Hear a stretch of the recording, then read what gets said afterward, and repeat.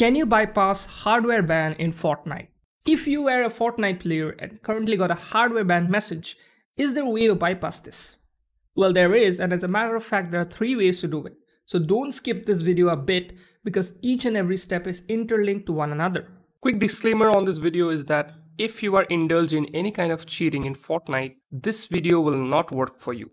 This video is only for those persons who are by mistakenly banned by the server of Epic, and it is not for those who are already cheating.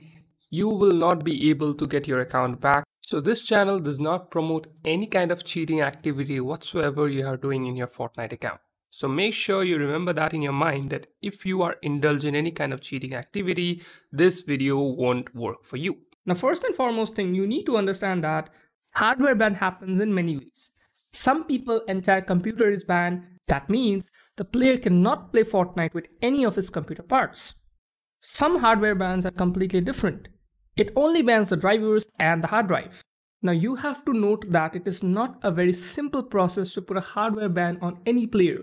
If you're thinking that anybody can get a hardware ban, well, that's part true, because Fortnite has mentioned that there are certain rules and boundaries which all player needs to be while playing the game. Now, if someone is using a restricted hardware, which means that seems to be flagged by the Epic server as they are constantly monitoring your system, even though it may be just a USB drive or anything like that, which according to the server is not allowed and which you have just connected, it feels a bit fishy only to the Epic server, then it will provide you with a warning message first by kicking you out of the lobby. Once you're in the lobby, you will see a warning message, as you can see right now on the screen, and it will not allow you to play the game, as you can see on your screen. Now, if you're facing this error in Fortnite and you haven't connected any device or hardware that is restricting, you can refer to this video. As you can see on the screen, the link is provided in the I button at the top hand corner and even in the description. Now, you may be aware that this season, that is in Fortnite Chapter 3 Season 4, Epic has already developed a pretty advanced and accurate framework in order to detect restricted hardware. As you can see on the screen, it states that starting this season, players who are using restricted devices that provides or are intent to provide a competitive advantage may receive an in-game warning. To continue playing, players must remove the hardware and restart Fortnite. Attempt to bypass this restriction will result in permanent ban from Fortnite. Restricted devices include, but not are limited to, the Chronos Gen and Chronos Max.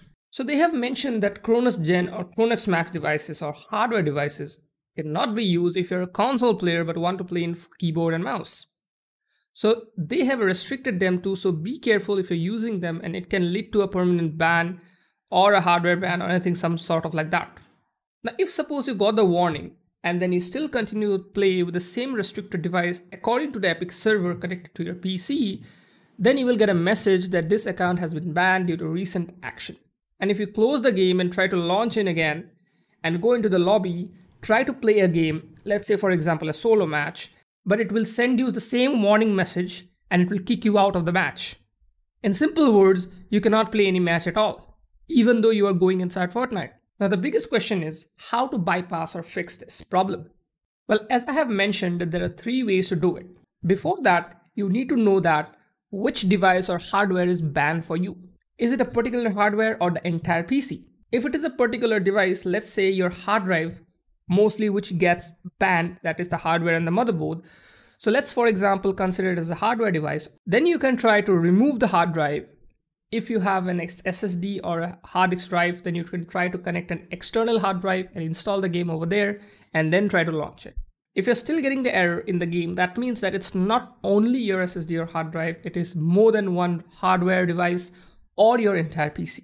So if you're lucky enough, first way to fix your problem easily is by swapping the hardware drive or the SSD drive to an external SSD or a hard disk drive, and if it is working, you can get a new hard drive and then play the game without any issues. But if the problem doesn't get fixed, then you need to move to the second step. Now the second step is most important one, and it does have work for a lot of players. What you need to do is you need to directly contact Epic. How to do it? How to contact Epic is that there's a link provided in the description. You can go over there, or you can simply copy this link which is written over here, and this kind of page will open up. You just need to scroll down to the bottom and you will find Fortnite. Simply click on this and we're not concerned of any of these things, we just need to click on contact us. For you, maybe this page will not directly open. You have to first sign in. So I have signed into my account, as you can see the top right hand corner. What you need to do is you need to choose the platform you're using. Let's say, for example, you're using a PC. You need to describe the problem over here, that maybe sometimes it can happen that you have just plugged in USB, which has no restrictions whatsoever, but somehow maybe Epic server have detected it as a false. So you can describe that problem. You can put a photograph of that or anything like that, whatever it feels like it's a proof that you have not cheated or anything like that. So you can put all those things over here, describe the problem in a better way, and simply submit an email request. After you have submitted the email request, it will take like hardly 15 to 20 minutes. They will come back to you with a reply, and you can talk and discuss and see if the problem or the ban can be lifted up. So if Epic lifted your problem, that's perfectly fine. Then you are good to go. You can play your game.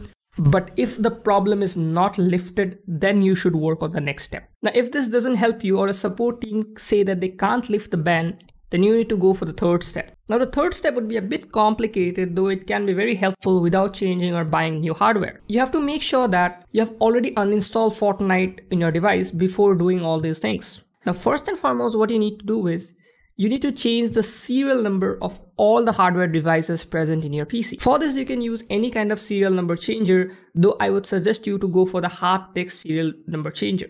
It is a very simple and easy to use. When you open it up, you just will see the driver name. You just simply click on it, choose serial number, and just simply click on OK to automatically change the serial number. The second step would be something called as a Technitum MAC address changer. What is this? This is simply, it will change the MAC address of all the network devices present in your computer so that it has no relation with the older devices which you're using. Though you're using the same devices, but the address will be completely different so that nobody can notice that you have changed the MAC address.